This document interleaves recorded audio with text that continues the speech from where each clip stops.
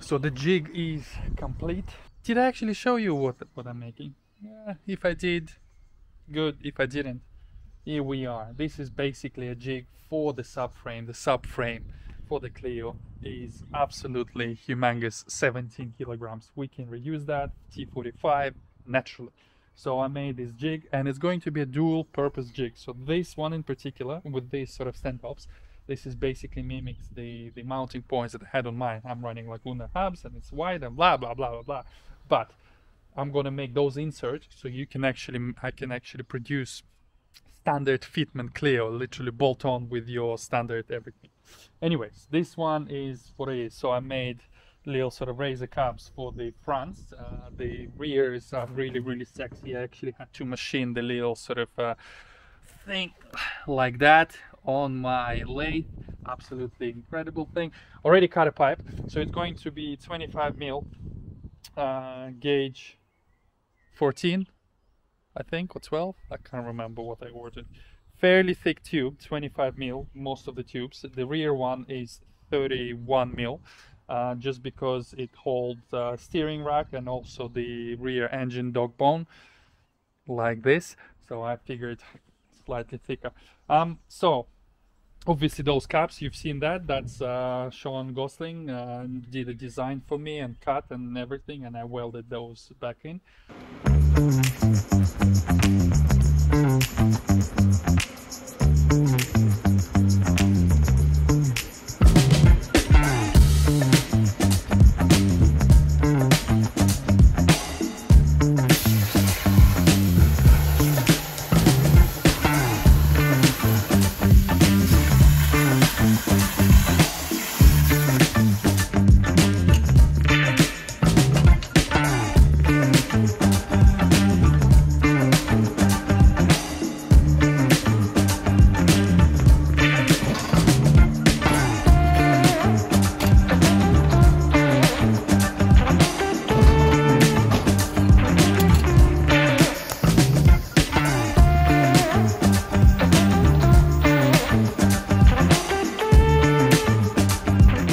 And I won't be able to do this without one of these. Da-da-dam. I really want to buy one.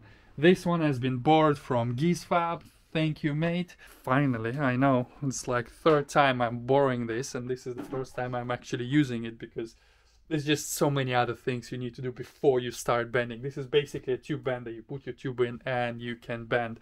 So this is a little tube for the front that I already bent. There's two bends, one here, one there, all spot on. And now we need to notch it. Notching basically means you cut a tube into this shape, well, so it goes over, see, so it goes super neat around the tube. German made tube notcher. This is kind of your sort of home DIY type expensive tool, because you can buy really cheap ones on AliExpress or whatever. They're crap. This one is actually quite expensive, but it has like proper bearings on the inside. It's full aluminum. It's not that expensive. I mean, cheaper than sort of a proper setup that I've used at Sean's workshop, but it works. And because I'm not really in production, as in I'm not doing, you know, 2 cages a week and stuff, it's fine. It worked fine. The consumable is obviously the cutting cups, but they're fairly cheap. Yeah, so you sort of adjust the height and everything, and now we're gonna cut it. A little bit of lubrication.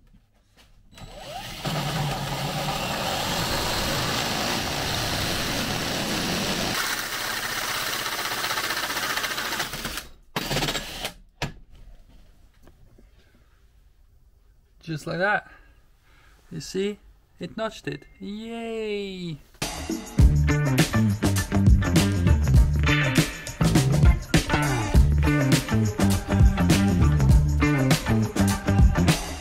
Good. So now we have this bar, we have this bar. The most difficult one is this bar. There's a number of bends. The way, this is an offcut. So this one, as you can see, will go straight, and then we'll reinforce it around or something like that.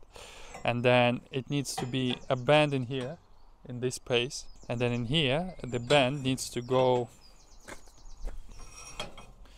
sort of down-ish, as you can see, and link up with this pipe, or actually link up with this one directly. You know what, that's probably a better idea, right? So we link up here and here, so literally to this cup, and then we can put a little A reinforcement in here just to straighten things out. On the original subframe we have plenty of space, because obviously this tube's gonna be running like this and like this, so all this is redundant. We're kind of removing it, so a little A in here in the corner would not be amiss. But moments later, you're so stiff. I just made a little rethinking. Instead of doing it sort of straight down like this, and then there's a bend here, bend there, there's like 3 bends and going down, nice and simple like this. We are not limited by the angle of this, because obviously on here there's no real angle, because they are sort of rose joints. They can sort of go as long as there is enough space, and there's definitely enough space for it to go, so we can rotate those, and it makes it so much easier. We're literally doing a single notch here onto that tube, and then there's a single bend going down into here. Once that bend is done, I could literally just clock it ever so slightly, so it doesn't go, if you can see, difficult to show you, so it doesn't go straight down, so it goes slightly to the side like that. So then, if you can see, it will link up. We're literally about 10 mil off of the center line of that little cap standoff. But yeah, single bend it outwards, 2 notches, and then this tube is done. And then finish straight, literally just a couple of reinforcements. This will be really interesting. This is basically standoffs for steering rack. Again, 25 mil tube. Eden cut me some washer type sort of elongated things. I'm not sure how to do this, but most likely we're gonna do sort of an A-frame. So from here it will go link up with this one like that on both sides, and then we either from here go to there like that and then literally link this up, or do it as we play. I'm gonna quickly show you how I use this. It's not a tutorial how to use this, just, you know, content. So we basically put the tube. I already measured.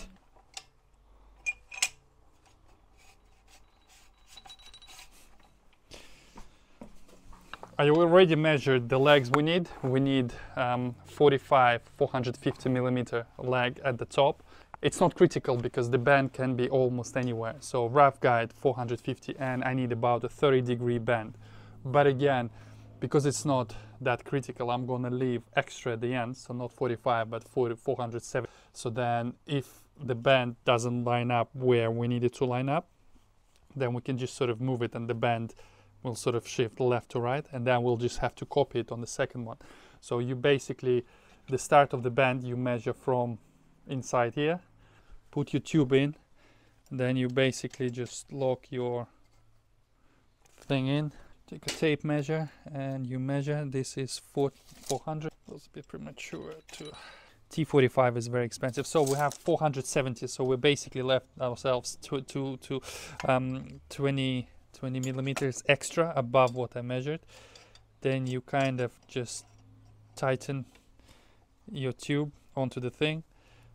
You have to do it by feel. You can't sort of overdo it, because otherwise, well, not so critical on this one, but if it's a roll cage, it will leave a dimple or a mark on the tube.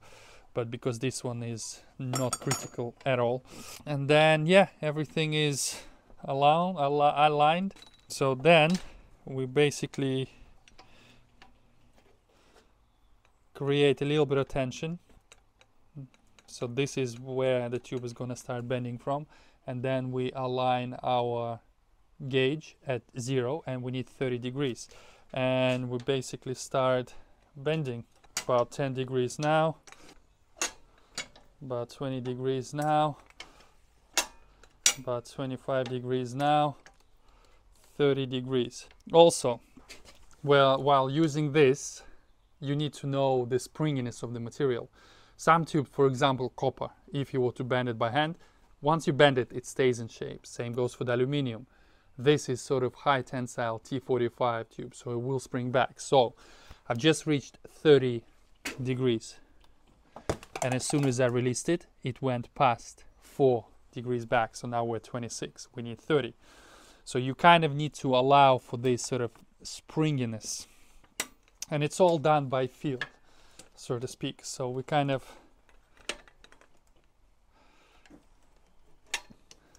go past. We're 29 now.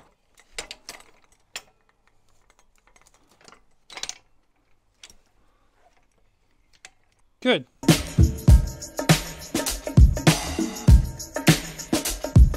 So all the pipes are pre-cut, everything is notched, and I even polished them. I mean, look how amazing this looks.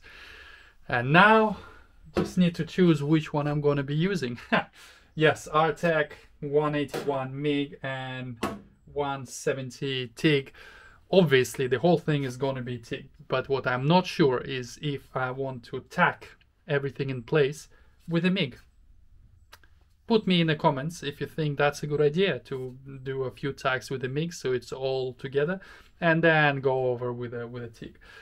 I'm a little confused. Probably made up my mind already. Anyways, the jig is inside. It's been sitting outside. It's been taking me days, and it's been raining on occasions and stuff. So you can see a bit of surface rust. Don't really care because it's just surface rust. It will still function as intended. So all the tubes are there, all the sort of standoffs, everything is clean. Even made this sort of DIY polishing machine dangerous, but obviously pipe protection is key. And I'm standing to the side like this. Yeah, all these shiny bits need to go into these bits with this shiny bit, welding it together. One morning, a week later. Ta-da! So, I missed all of the steps how I was welding it because I figured, to be honest with you, I just wanted to get things done. And it took me quite a long time, on and off, almost over a week, you know, just doing this and that, because I was trying to be super careful and not overheat and places metal so it doesn't stretch or whatever, so it doesn't fit. I tested it and it fits back on the jig, off the jig, so it did not shrink any significant amount and contract or whatever. So yeah, that's one of the reasons why I didn't film it for you guys, but it's just a bit of welding, just me sitting and sort of doing it like that. There's no sort of real steps. I am extremely happy and chuffed how it sort of turned out. It's super good. The important thing you're probably asking, what's the weight, Rusky? 7.8 kilograms as it sits. Yes, the original one is almost 18, so we're saving a good solid 10 kilograms from the front, right under the engine. Obviously, it's not going to be noticeable. Obviously, it's not going to translate into lap times, but overall, as a package, as a weight loss program for the car, it's still ongoing sort of struggle. We want it as light as possible, and this will absolutely work. It's T45.